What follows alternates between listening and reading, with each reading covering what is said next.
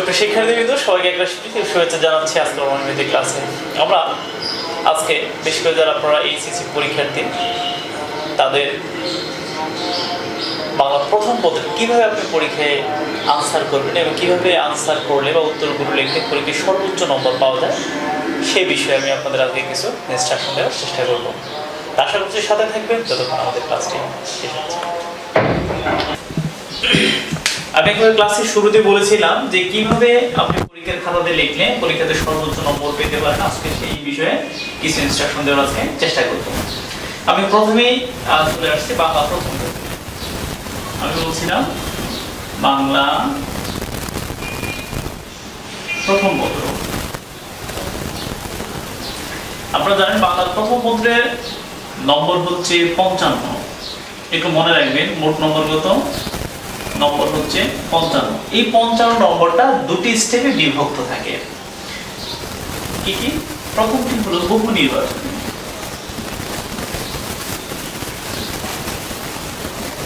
এবং দ্বিতীয় অংশটি হলো সৃজনশীল। আপনারা জানেন 55 নম্বর এই মোট নম্বরে আপনার সময় থাকবে সর্বসাকুল্যে 2 ঘন্টা। সময় কত থাকবে? সময় থাকবে 2 ঘন্টা। এই 2 ঘন্টার মধ্যে 55 নম্বরের আনসার আপনাকে করতে হবে। একই সাথে আমি দুইটা বিষয়ে এখানে আলোচনা করার চেষ্টা করব। যারা পরবর্তীতেও আপনারা সৃজনশীল প্রশ্নের আনসার করতে চান কিংবা বোঝাতে চান আপনাদের পরবর্তী জেনারেশনে, তাদের জন্য কিন্তু এই ক্লাসটা আপনি অনুসরণ করতে পারেন। তো যেটা বলতেছিলাম যে আজকের ওই সৃজনশীল প্রশ্ন কিভাবে আনসার করবেন সেটি উত্তর দেওয়ার আগে আমি একটু নম্বর বন্টন নিয়ে সামান্য একটু আলোচনা করব, তারপর আমরা মূল পাঠে চলে যাব। কারণ নম্বর বন্টন সম্পর্কে আপনার স্বচ্ছ ধারণা থাকলে সৃজনশীল প্রশ্নের আনসারে কত সময় আপনি পাবেন সেটা কিন্তু বের করা আমাদের সুবিধা হবে, এবং সেটা জানলে আমাদের উত্তর লিখতে সুবিধা হবে। তো বলছিলাম আমাদের বাংলা প্রথম পদের প্রাপ্ত নম্বর হচ্ছে 55 এবং সময় থাকবে আমাদের জন্য বরাদ্দ 2 ঘন্টা। এই 2 ঘন্টা সময়ের মধ্যে আমরা বাংলা প্রথম পত্র আমাদের লিখে শেষ করতে হবে, জমা দিতে হবে। তো বহু নির্বাচনী অংশে আপনারা জানেন যে আপনাদের জন্য মোট নম্বর থাকবে 15 নম্বর হচ্ছে 15। আপনার প্রশ্ন থাকবে কতটি? প্রশ্ন থাকবে আপনার 30টি। 30টি প্রশ্নের মধ্যে আপনার উত্তর দিতে হবে কতটি? 15টি, এবং এর জন্য প্রাপ্ত নম্বর কত? 15। আপনার হাতে সময় কত থাকবে? আপনার হাতে সময় থাকবে 20 মিনিট। কত মিনিট সময় থাকবে? 20 মিনিট সময় থাকবে। এই 20 মিনিটের মধ্যে আপনি 15টি উত্তর করে জমা দিতে হবে। মোটামুটি যেহেতু এটা শর্ট সিলেবাস, আপনাদের জন্য বেশি করে বহু নির্বাচনের জন্য আপনারা অনেক সুবিধা পাবেন, এমনকি সৃজনশীলে আপনারা অনেক অনেক অনেক বেশি সুবিধা পাবেন। যেহেতু আমি তিনবার বললাম, আপনি প্র্যাকটিক্যালি আমি যখন দেখবো তখন দেখবো সত্যিকারই আপনারা এবার অনেক বেশি সুবিধা পাচ্ছেন। যদি আপনাদের পরবর্তী যারা রয়েছে পরীক্ষার্থী তারা কিন্তু এরকম সুবিধা পাবে না, যেহেতু তাদের সিলেবাসটা শর্ট না, আপনাদের থেকে তাদের হচ্ছে বড়। ওকে, আমরা চলে যাচ্ছি সৃজনশীল অংশে। সৃজনশীল অংশের জন্য আপনার প্রাপ্ত নম্বর হলো মোট নম্বর, বা শুধু নম্বর লিখিয়ে দিচ্ছি আপনারা বুঝে নেবেন, এটি হচ্ছে মোট নম্বর। মোট নম্বর হলো 40। তো যেহেতু মোট নম্বর হচ্ছে 40, আপনার জন্য সময় বরাদ্দ থাকবে 1 ঘন্টা 40 মিনিট। কত মিনিট বলছি? 1 ঘন্টা 40 মিনিট। তাহলে একটু খেয়াল করে দেখুন, 1 ঘন্টা 40 মিনিট, এখানে প্লাস হলো 20 মিনিট, তাহলে টোটাল কত হলো? টোটাল হলো 2 ঘন্টা। তার মানে হচ্ছে বাংলা প্রথম পত্রে আপনি সর্বোচ্চ সময় পাচ্ছেন 2 ঘন্টা। এখন আমরা একটু জেনে নিব এই 40 নম্বর পেতে আপনাকে কয়টি প্রশ্নের আনসার করতে হবে। তাহলে প্রশ্ন কতটি থাকবে? মোট প্রশ্ন থাকবে আপনাদের জন্য 11টি প্রশ্ন থাকবে। কয়টি প্রশ্ন থাকবে? 11টি প্রশ্ন থাকবে। অনেক বিশাল না? অনেক বিশাল। তার মানে হচ্ছে প্রশ্ন আগের মতোই প্রায়। হ্যাঁ, শুধু আনসারের ক্ষেত্রে আপনি দিবেন। তাহলে কয়টির আনসার দিতে হবে? উত্তর করতে হবে। উত্তর দিবে কতটি? উত্তর দিবে 4টি।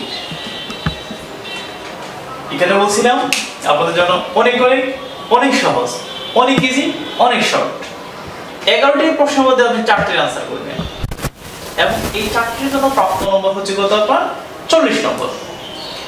তাহলে এই যে 4টি, এই 4টির মধ্যে আবার একটু প্রকরণ আছে, আমি একটু ভাগ ভাগ করে দিচ্ছি যে কোনটাতে কত নম্বর আপনার থাকবে। তাহলে আপনি কিভাবে প্রিপারেশন নেবেন, আপনার প্রিপারেশন ধরনটা কেমন হবে, আপনি কিন্তু বুঝে বুঝে কিন্তু প্রিপারেশন নিতে পারেন। আপনি চাইলে কোনোটা ছাড়তে পারেন, কোনোটা ধরতে পারেন।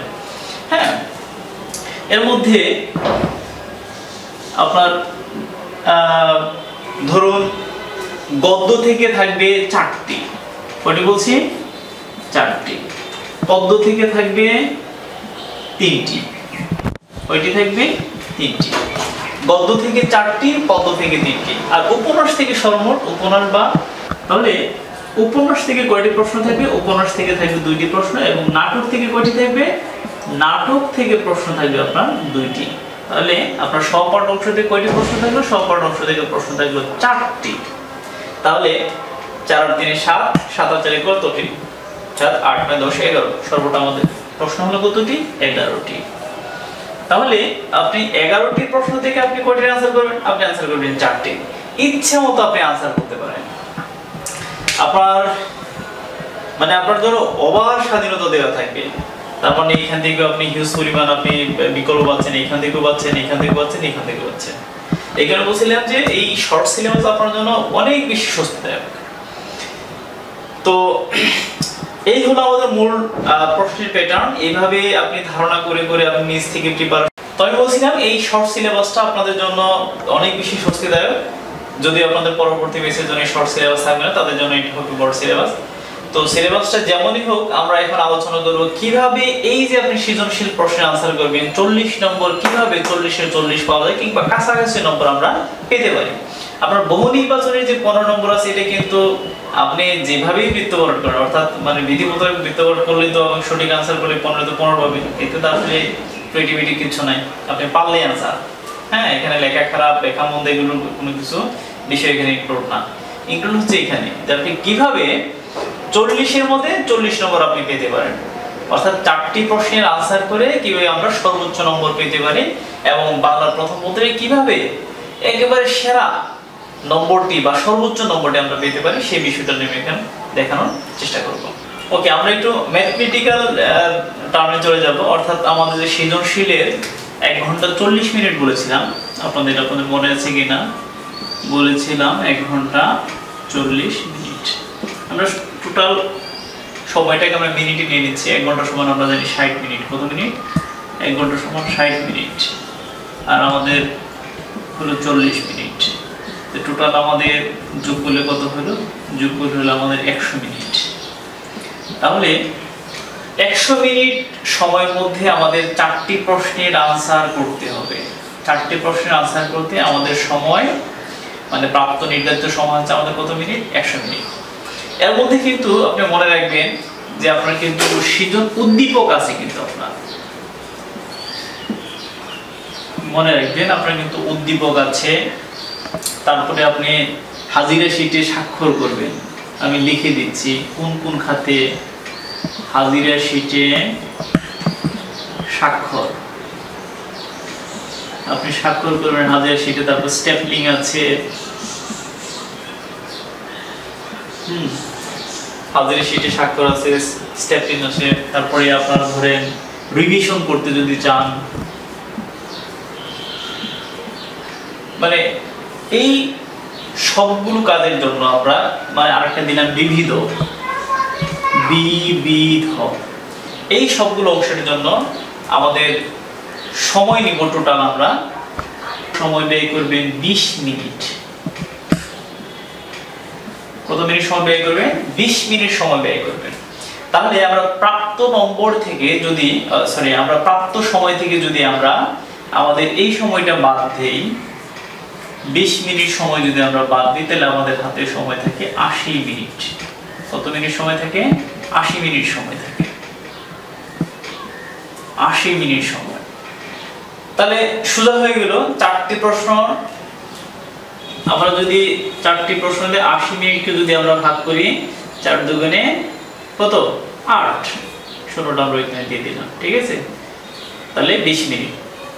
তাতে কি বুঝবো আমরা, অর্থাৎ একটি প্রশ্নের একটির উত্তরের জন্য আমরা সময় পেলাম কয় মিনিট, সময় পেলাম আমরা 20 মিনিট।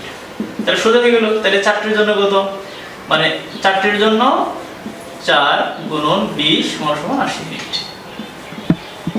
বুঝা গেছে? সমান কত মিনিট পেলাম আমরা, সমান আমরা পেলাম 80 মিনিট।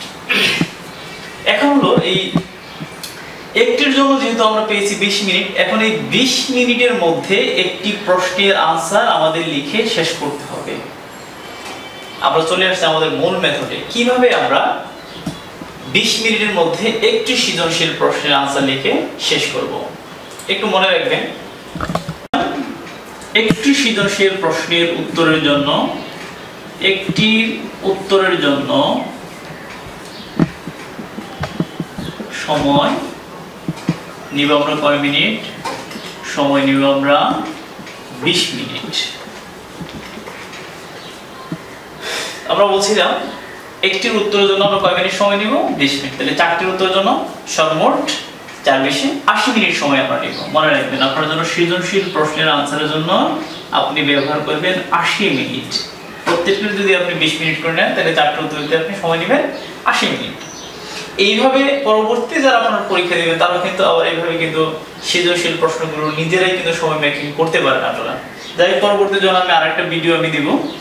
আপাতত যারা এবার পরীক্ষা দিচ্ছেন 2022 যারা পরীক্ষা দিচ্ছেন তাদের জন্য, অর্থাৎ শর্ট সিলেবাস যারা পরীক্ষা দিচ্ছেন তাদের জন্য আজকের এই ক্যালকুলেশনটি।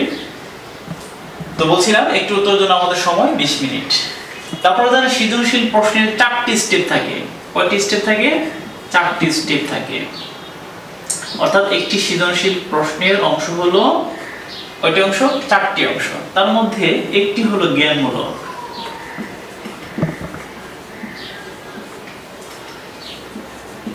একটি হলো অনুধাবনমূলক,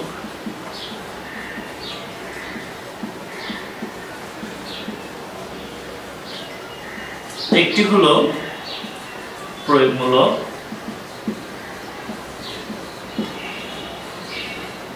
এবং আরেকটি হলো উচ্চতর দক্ষতামূলক।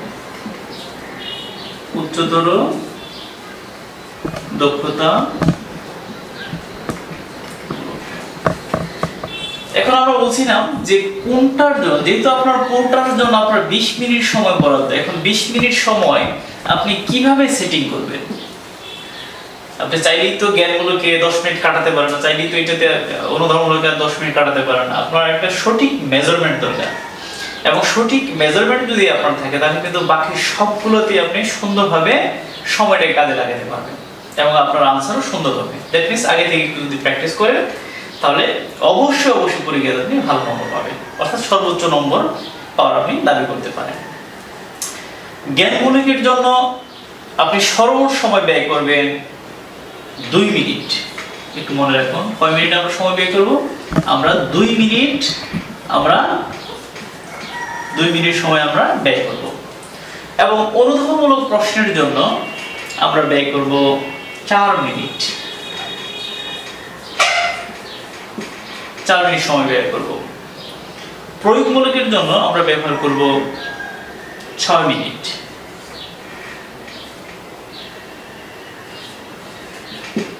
এবং উচ্চতর দক্ষতামূলক প্রশ্নের জন্য আমরা সময় ব্যয় করব আমরা 8 মিনিট। আমরা একটু দেখি তো 20 মিনিট হলো কিনা। 6 4 10, 10 আর 2 12, 12 আর 8 20। তাহলে আমাদের কত মিনিট হলো, আমাদের সর্বমোট 20 মিনিট হলো। এই যে আমরা টাইম ফ্রেম আমরা যেটা দিলাম, অর্থাৎ মানে সময়ের যে ইনস্ট্রাকশন আপনাদের দিলাম, অর্থাৎ জ্ঞানমূলক প্রশ্ন আপনারা তো যখনই পরীক্ষা দিবেন আপনার কিন্তু মানে ঘড়ি একটা থাকতে হবে, কম দামি হোক আর বেশি দামি হোক সেটা কিন্তু ফ্যাক্টর না। ফ্যাক্টর হলো আপনার কাছে একটা ঘড়ি থাকবে। আপনি মানে আপনার টাইম ম্যানেজমেন্টটা অত্যন্ত গুরুত্বপূর্ণ পরীক্ষার মধ্যে। একটা মিনিট আপনার জন্য খুবই গুরুত্বপূর্ণ। হ্যাঁ, মানে যদি আপনি সর্বোচ্চ নম্বর আশা করতে চান বা আশা করেন বা প্রত্যাশা করেন, যেটাই করেন আপনি, তার মানে হচ্ছে আপনার টাইম ম্যানেজমেন্ট খুব গুরুত্বপূর্ণ। জ্ঞানমূলকের জন্য আপনি 2 মিনিটের বেশি কোনোভাবে নেবেন না, তাহলে কিন্তু পরবর্তী হ্যাম্পার হবে। এবং অনুধাবনমূলকের জন্য 4 মিনিট আপনি নেবেন, প্রয়োগমূলকের জন্য 6 মিনিট নেবেন, উচ্চতর দক্ষতামূলক প্রশ্নের আনসার লেখার জন্য আপনি 8 মিনিট নেবেন। টোটাল আপনি সময় ব্যয় করবেন কত মিনিট, 20 মিনিট সময় আপনি ব্যয় করবেন। তাহলে একটি প্রশ্নের আনসার লিখতে আপনি সর্বোচ্চ ব্যয় করতেছেন কয় মিনিট? 20 মিনিট সময় আপনি ব্যয় করতেছেন। এইভাবে আপনি 4টি প্রশ্নের আনসার লেখার চেষ্টা করবেন। এখন আসুন আমরা বুঝলাম যে জ্ঞানমূলকের জন্য আমরা 2 মিনিট নেব, অনুধাবনমূলকের জন্য 4 মিনিট নেব, প্রয়োগমূলকের জন্য 6 মিনিট নেব, উচ্চতর দক্ষতামূলক লেখার জন্য আমরা 6 মিনিট লিখব, 6 মিনিট নেব। ঠিক আছে, আমরা সময় নিলাম 6 মিনিট যে নিব আমরা। এখন পরীক্ষার খাতাতে আমরা লিখব কিভাবে লিখলে শিক্ষকরা সবচেয়ে বেশি ইমপ্রেস হবে, মানে খুশি হবে এবং খুশি হয়ে আমাদের উপর ন্যায় বিচার করবে বা বেশি নম্বর দিবে। সাধারণত জ্ঞানমূলকে যেটা থাকে,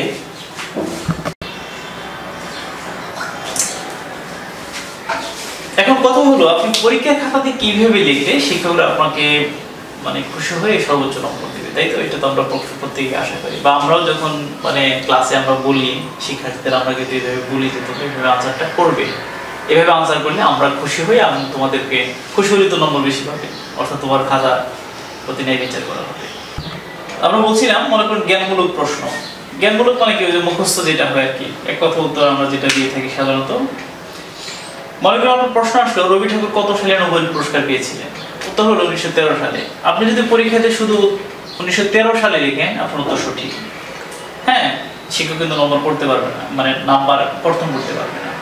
আবার যদি মনে করুন যে আপনি লিখলেন যে রবীন্দ্রনাথ ঠাকুর, বিশ্বকবি রবীন্দ্রনাথ ঠাকুর 1913 সালে হ্যাঁ নোবেল পুরস্কার পেয়েছিলেন, বা আরো দু এক লাইন আপনি এখানে ইনক্লুড করে আপনি লিখলেন, আপনারটা সঠিক। আপনি যেভাবে লিখলেন আপনার সঠিক। এইভাবেও নম্বর কাটতে পারেন, ওইভাবে আপনার নম্বর কাটতে পারবেন না। ঠিক আছে? তো এটার জন্য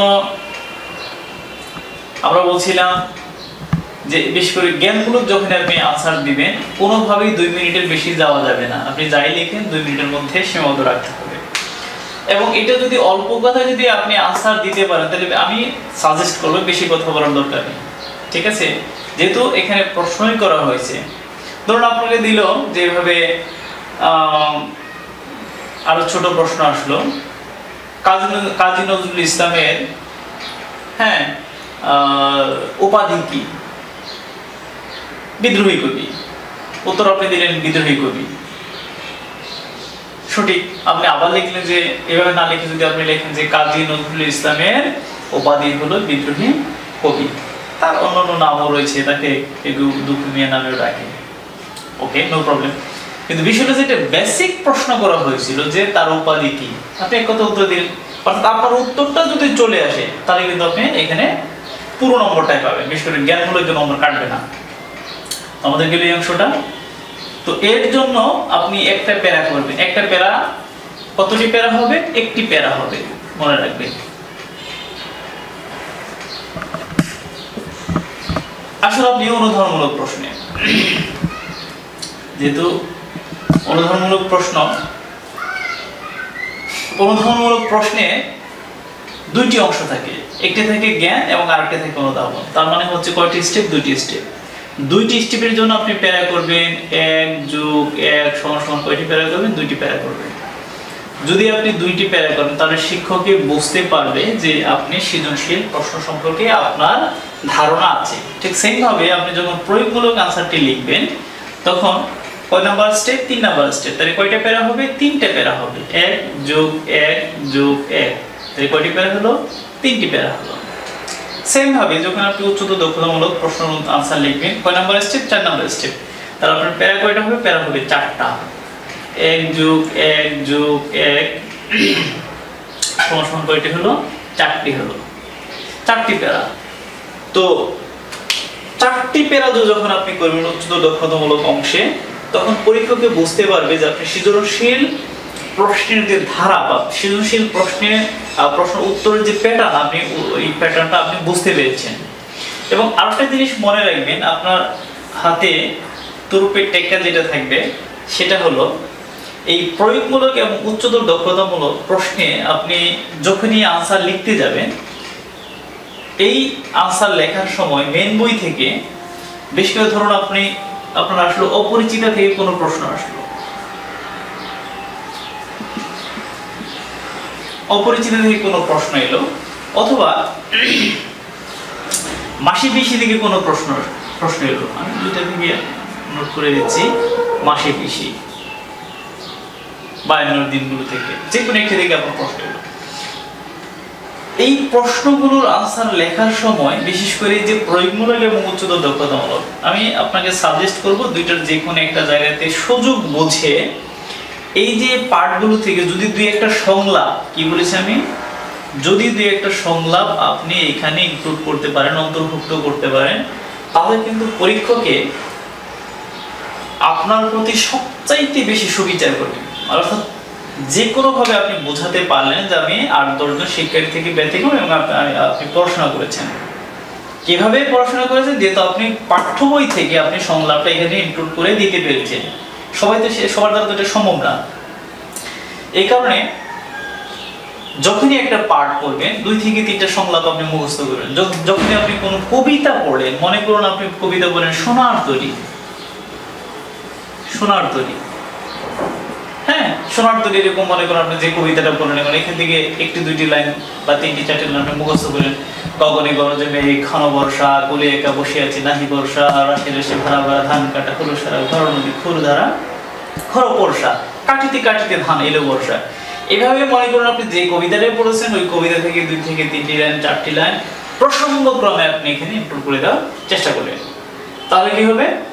তাহলে পরীক্ষককে বলবো যে আপনি সত্যিকার অর্থে পঠন পাঠন করেছেন, এবং যখন এটা তার উপলব্ধি হবে ওই পরীক্ষকে, তখনই আপনার খাতাতে, অর্থাৎ আপনি সেখানে ইনসাফের ভিত্তিতে সর্বোচ্চ নম্বর পাবেন। ঠিক আছে? এখন আরেকটা বিষয় আমি আপনাদের সাথে এখানে শেয়ার করার চেষ্টা করতেছি। যখন হাতে নিলে খাতাতে মনে করবেন যে এরকম একটা, মানে আগে তো 2 ইঞ্চি করে দিত, এখন খাতাটা কিন্তু আসলে ডে বাই ডে ছোট হয়ে আসছে। ধরুন আমি এই খাতাটা দেখালাম, সাদা হলে আপনার জন্য ভালো হতো। আমি এই খাতাটা দেখাচ্ছি। আপনি বাজারে প্রচলিত দেখবেন একটা স্কেল পাওয়া যায়, স্কেলের যে মেজারমেন্ট আছে ওই মেজারমেন্ট আপনি ব্যবহার করতে পারেন, মানে যতটুকু আছে ততটুকু। আপনি বল পয়েন্ট কলম দ্বারা কখনোই এখানে মার্জিন করার চেষ্টা করবেন না। এখানে মার্জিন করবেন আপনি কাট পেন্সিল দ্বারা, মনে রাখবেন এটা। উপরে যদি আপনি করতে চান কোনো সমস্যা নাই, আপনি করবেন কাট পেন্সিল দিয়ে আপনি দাগ টানবেন, কখনোই বল পয়েন্ট কলম দ্বারা করবেন না। গেলে দ্বিতীয় বিষয় হলো, তাহলে মার্জিনের বিষয়টা গুরুত্বপূর্ণ। এগুলো কিন্তু মানে সর্বোচ্চ নম্বর পাওয়ার কলা কৌশল। আমরা বলছি কি মার্জিন। দ্বিতীয় স্টেপ হলো, অর্থাৎ মার্জিনটা আপনি কাট পেন্সিলে দিলেন। এই যে আপনি 4টি প্রশ্নের আনসার করবেন, আপনি কিন্তু বেছে বেছে আপনি মনে রাখবেন যে যখনই পুরো প্রশ্নটা এক নজর দেখবেন, দেখার পর আপনার মনে হবে এই অংশটা আমি ভালো পারি, অংশটা ভালো পারি, অংশটা সবচেয়ে বেশি ভালো পারি। যে অংশটা সবচেয়ে বেশি ভালো পারেন, হ্যাঁ ওই অংশটা কি বলছি, ইংরেজিতে বলে good better best, BEST best. তার মানে হচ্ছে যে অংশটা আপনি বেস্ট, আপনার ক্ষেত্রে যে অংশটা সর্বোচ্চ ভালো পারেন ওই অংশটা আপনি প্রথমে আনসার করবেন। বেস্ট অংশটির উত্তর লিখতে হবে, প্রথমে উত্তর লেখা। কেন আপনি বেস্ট প্রশ্নের উত্তর লিখবেন? কারণ হলো যারা খাতা দেখে তাদের মধ্যে কিন্তু সাইকোলজিক্যাল একটা প্রভাব পড়ে। প্রথমে 1 2 3 4 5, 1 থেকে 5 পর্যন্ত মোটামুটি খাতা দেখার সময় আমরা যারা খাতা দেখি সাইকোলজিক্যাল একটু প্রভাব আমাদের মধ্যে পড়ে। আমরা প্রথমে দেখি তার মার্জিনটা ঠিক আছে কিনা, মার্জিনটা ঠিক থাকলে আমরা বুঝি সে শৃঙ্খলিত। দেন বা না দেন একটু মানে ভাঁজ করা থাকলেও কোনো আপত্তি নেই, জাস্ট লেখার এটা স্ট্রাকচারটা সুন্দর কিনা, এবং প্রথম পৃষ্ঠাতে কোনো কাটাকাটি আছে কিনা। যদি প্রথম পৃষ্ঠাতে আপনার মানে কাটাকাটি থাকে তাহলে আমরা বুঝে নেই যে এই শিক্ষার্থীর গোড়ায় গলা আছে। আপনি যতই ভালো করেন পরবর্তীতে আপনি কিন্তু সুবিচার পাবেন না। এই কারণে হচ্ছে আমি বলছি যে যেটা আপনি সবচেয়ে বেশি ভালো পারেন ওইটার আনসার প্রথমে দিবেন। এরপর হচ্ছে 1 থেকে 5 পৃষ্ঠা পর্যন্ত, 1 to 5 অর্থাৎ 1 থেকে 5 পৃষ্ঠা পর্যন্ত আপনি কোনো ধরনের কাটাছাড়া করবেন না। তারপর হচ্ছে পর্যায়ক্রমে 1 থেকে 5 পর্যন্ত সর্বোচ্চ ভালোগুলোর আপনি আনসার এখানে লেখার চেষ্টা করবেন। এখন আসুন আপনি নিচে আন্ডারলাইন করবেন কিনা, আপনি লিখবেন নং, এত নং প্রশ্নের উত্তর। 1 নং ধরুন আপনি লিখলেন প্রশ্নের উত্তর। অনেকেই প্রশ্ন করে স্যার এই দেখলাম 1 নং প্রশ্নের উত্তর আপনি লিখলেন ক, দিতে পারেন কোনো সমস্যা নেই। এখন আপনি বলেন স্যার আমি কি নিজে আন্ডারলাইন করব, এই আন্ডারলাইন করেন বা না করেন তাতে কিন্তু মানে পরীক্ষকের কিছু যায় আসে না, আপনার মূল উত্তরে কিছু যায় আসে না। এটা কিন্তু আসলেই না, উত্তরটা শুরু হয় তারপর থেকে। সুতরাং এইটা এক ধরনের স্টাইল, আপনি দিলেও দিতে পারেন, না দিলেও না দিতে পারেন, তাতে কোনো কিছু আসে যাবে না। শুরু করবেন এক লাইন নিচ থেকে। এই যে আপনি লিখলেন এর এক লাইন নিচ থেকে বা 2 লাইন নিচ থেকে আপনি উত্তরটা লেখা শুরু করেন, যাতে স্যারের চোখ স্পষ্টভাবে আপনার উত্তরের দিকে যায়। আপনার মূল টার্গেট কিন্তু সেটা হওয়া উচিত। তাহলে আমরা বুঝতে পারলাম যে আন্ডারলাইন যাই হোক, এক লাইন বা 2 লাইন নিচ থেকে আপনি শুরু করেন বেটার হয়, আপনি 2 লাইন নিচ থেকে আপনি শুরু করলেন। যেহেতু আমরা বলছি যে বাংলা প্রথম পত্রে এবং দ্বিতীয় পত্রে পর্যাপ্ত পরিমাণে সময় আপনার হাতে থাকবে, 4টি প্রশ্নের জন্য তো আমাদের 80 মিনিট সময় বরাদ্দ থাকবে, বা আরো আপনি চাইলে আর একটু ওইদিকে ক্রস ম্যাচ করে আপনি এখানে সময় আরো বাড়াতে পারেন, এটা হলো আপনার উপর ডিপেন্ড করে। হ্যাঁ, তো ডিপেন্ড করলে যে শেষের দিকে আপনি বাড়াই দেবেন, ওই যে আপনার যখন উচ্চ প্রয়োগমূলক থাকবে, যদি আপনার হাতে সময় থাকে তো ওইদিকে আপনি বাড়াই দেবেন, আপনার উপর চাপে গেছে। তো এইভাবে প্র্যাকটিস করলে আপনার জন্য ভালো হবে, একটা ধারাবাহিকতার মধ্য দিয়ে আপনি সামনে দিয়ে গেলেন। তো আমরা যেটা বলতেছিলাম যে যেহেতু আপনার কাছে পর্যাপ্ত পরিমাণে সময় থাকবে, এই কারণে আপনি কি করবেন, লেখার সময় অবশ্যই আপনার লেখা মানে আমরা সাপোর্ট করি সাধারণত সুন্দর হাতে লেখা, শব্দটা প্রচলিত ভুল তারপরে দিলাম, এটা হওয়া উচিত ছিল হাতের সুন্দর লেখা, কিন্তু আমরা বাংলাদেশে এইটা এস্টাবলিশ হয়ে গেছে সুন্দর হাতে লেখা। এটা কি বোঝাচ্ছে, মানে হাতটা সুন্দর আর কি, সুন্দর হাত বুঝতে যাচ্ছে, হাত সুন্দর বোঝাচ্ছে, কিন্তু হওয়া উচিত হাতের সুন্দর লেখা। যেটাই হোক, আমরা যেটা বুঝি যে আপনার লেখাটা সুন্দর করবেন। কেন সুন্দর করবেন? এই কারণে সুন্দর করবেন আপনি পর্যাপ্ত পরিমাণে এখানে সময় পাচ্ছেন, যেহেতু সময় পাচ্ছেন সময় সৎ ব্যবহার আপনি করবেন। হ্যাঁ, সময় সৎ ব্যবহার করলে, আর এরপরে বিষয়গুলো ওই যে যেভাবে সৃজনশীল প্রশ্নের কথা বলছি, আপনি প্যারা আকারে লিখবেন, এই প্যারা আকারে লিখলে আপনার প্রতি সুবিচার করা হবে, অর্থাৎ যে কোনো ভাবেই পরীক্ষক বুঝতে পারবে যে আপনি 8-10টা স্টুডেন্ট থেকে আলাদা এবং আপনি সৃজনশীল সম্পর্কে স্বচ্ছ ধারণা রাখেন। তারপর বলছিলাম কি, সংলাপ মনে আছে তো আপনাদের?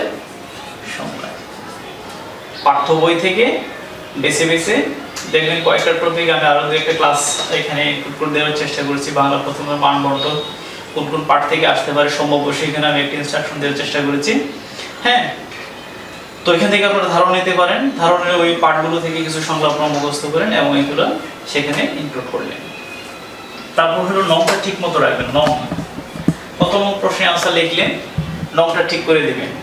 আপনি পুরোটাই লিখলেন, মানে সব আনসারই লিখলেন, এত নং প্রশ্ন উত্তর ক লিখলেন না, খ লিখলেন না, গ লিখলেন।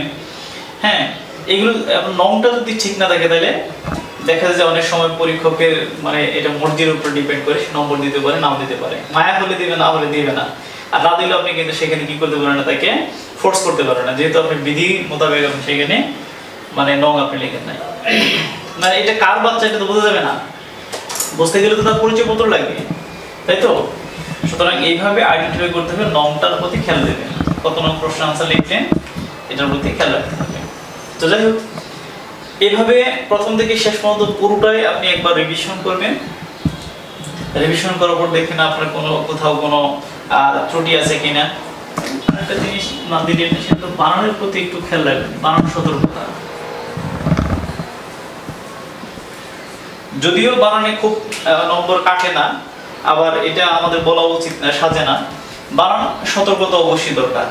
ভবিষ্যতে কিন্তু আপনার যেহেতু দ্বিতীয় পদের বাংলার বানানের ক্ষেত্রে কিন্তু বানানে কিন্তু প্রশ্ন আছে, সুতরাং বানানে একটু সতর্কতা থাকা ভালো, এবং এটার প্রয়োগ বাংলা প্রথম পত্রে করবেন, বাংলা দ্বিতীয় পত্রে করবেন। এই বিষয়গুলো, এই নির্দেশগুলো একটু মেনে চলার চেষ্টা করবেন। বিশেষ করে টাইম যেটা আছে, টাইম ম্যানেজমেন্ট যেটা আছে, একটু ভালোভাবে বাসায় একটু প্র্যাকটিস করার চেষ্টা করবেন। তাহলে দেখবেন যে আজকে থেকে শুরু করুন, যে কয়দিন আছে মোটামুটি একটু প্র্যাকটিস করেন, পরীক্ষার খাতাতে অবশ্যই আপনি সর্বোচ্চ নম্বর পাওয়ার দাবি করতে পারেন। তো এই ছিল আমাদের আজকের ক্লাস। এই ক্লাস থেকে আশা করছি আপনারা যদি ইনস্ট্রাকশনগুলো যদি আপনারা মেনে চলেন, পরীক্ষাতে যে শিক্ষকই প্রশ্ন করুক না কেন, যে কোনো প্রশ্ন করুক না কেন, আশা করছি আপনি পরীক্ষাতে সর্বোচ্চ নম্বর পাবেন। শুধু এই পরীক্ষাতে না, পরবর্তীতে অর্থাৎ আপনি আপনার থেকে পরবর্তী জেনারেশন যে কেউ এই ইনস্ট্রাকশন থেকে উপকৃত হবে। অর্থাৎ সৃজনশীল প্রশ্নগুলো আনসার এভাবেই উত্তর করতে হবে।